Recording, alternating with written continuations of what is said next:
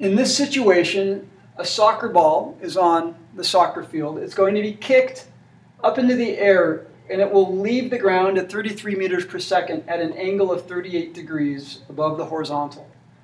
So it's going to come back down and hit the ground. That's why delta y is equal to 0, because it starts on the ground and ends up on the ground. Its trajectory will look something like this. We want to find the total time it takes to travel. We want to figure out how high it goes. So what's the maximum height? That's part B. I want to figure out its range. So that's from here to here. How far downfield? Delta x or an uppercase R.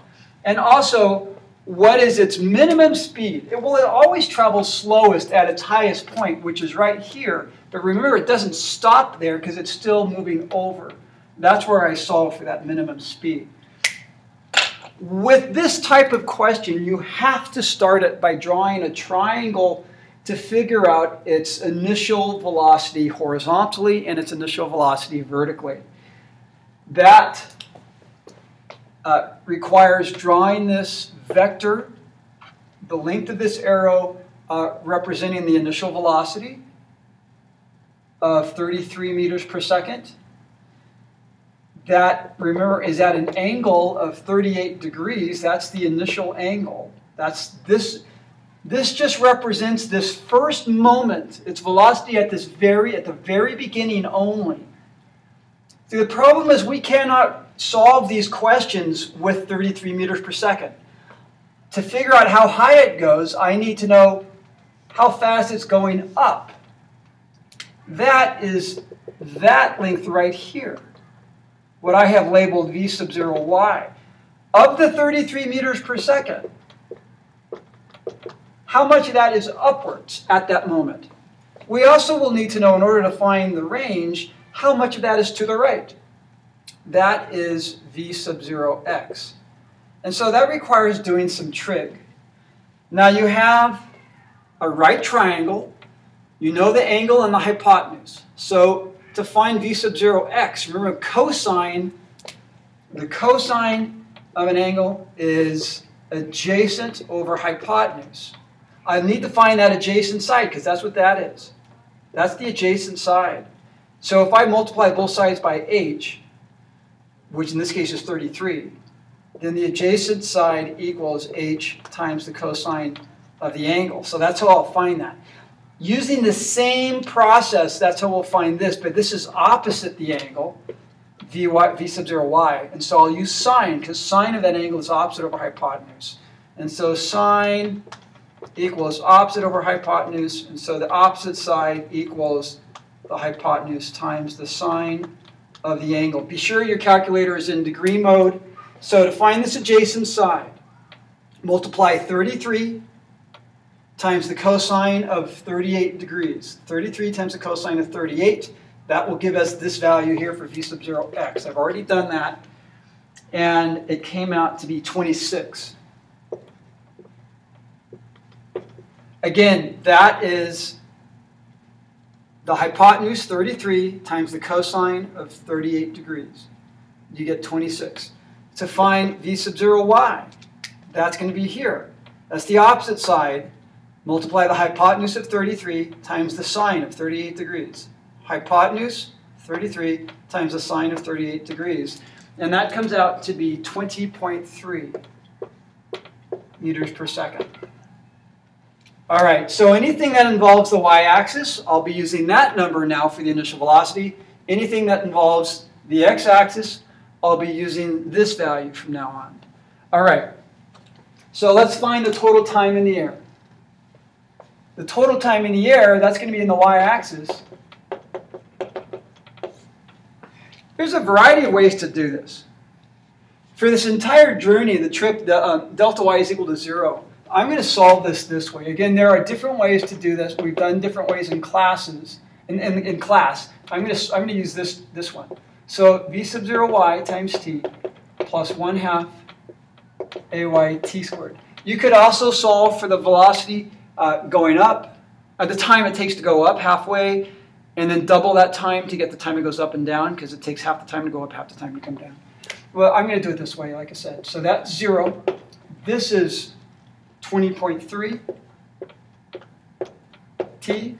That's plus a half negative 9.8 t squared. Remember that the acceleration on the y-axis is always negative g. Now, I can factor out a t because I have t here, and this is t times t. So 0 equals t times 20.3. Half of negative 9.8 is 4.9. I still have a t left over because this I factored one out. I can divide through by t. It cancels. 0 divided by t is still 0.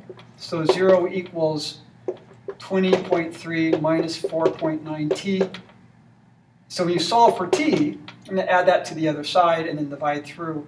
I get 20.3 divided by 4.9. And that comes out to be 4.14 seconds.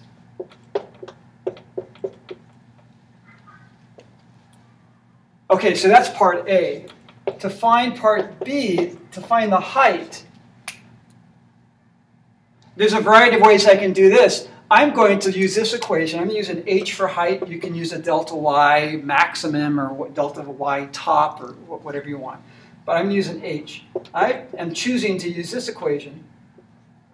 V sub 0 y, I'm still on the y-axis, plus Vy at the top. So I'm going to put maximum.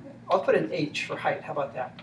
Okay, it's velocity at the maximum height times, now I'm going to use the half the time, right? Because I'm interested in its height, its vertical position, delta y, at this point, which is only halfway. So I'm only use half the time. Well, this is 1/2 times v sub 0 y is 20.3 plus, well, its velocity at the top, it stopped rising. So that's 0. I'm in the y-axis. It stopped going up right here. And then that's going to be half of this time, and so 4.14 divided by 2. And when you solve for that, you get a height of 21 meters.